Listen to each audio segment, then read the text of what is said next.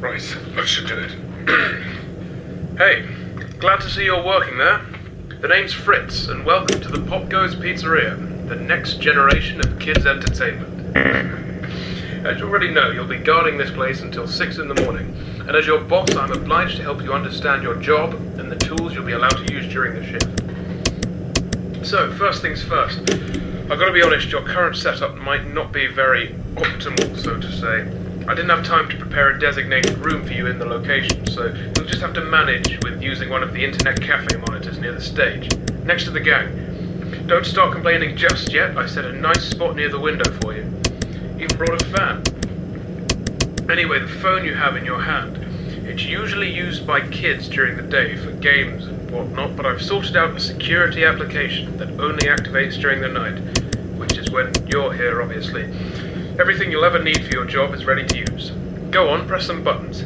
You can check all the rooms with set cameras that are connected online, and the ventilation system too. Alright, I know what you're thinking. First night on the job, I'm rambling a bit, it's a lot to take in.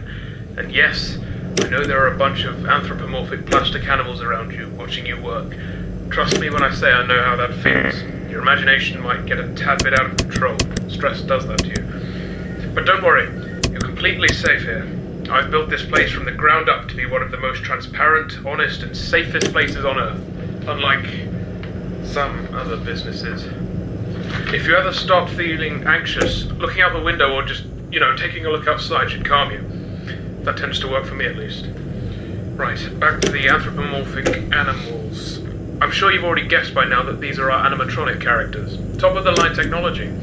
Honestly, the name animatronic doesn't do them justice. They're more like multi-purpose robots. They can be programmed to do anything I can think of. They pretty much run this place now. Of course, again, they are completely harmless. They aren't physically capable of hurting anybody. Made sure of that myself. I think I might be going on for too long.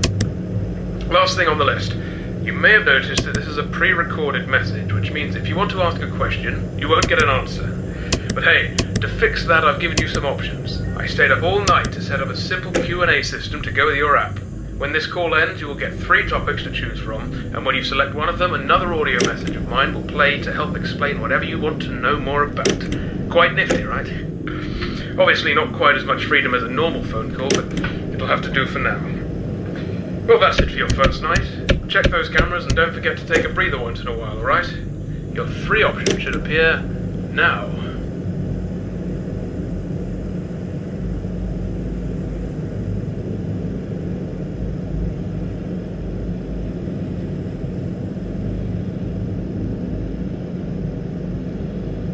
Hey, good to know you want to learn more about my crew.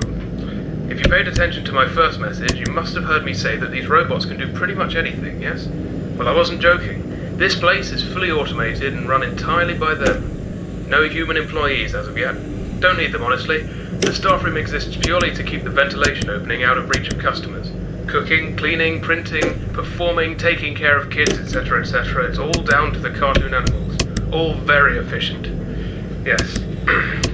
Did I tell you that I built the characters too?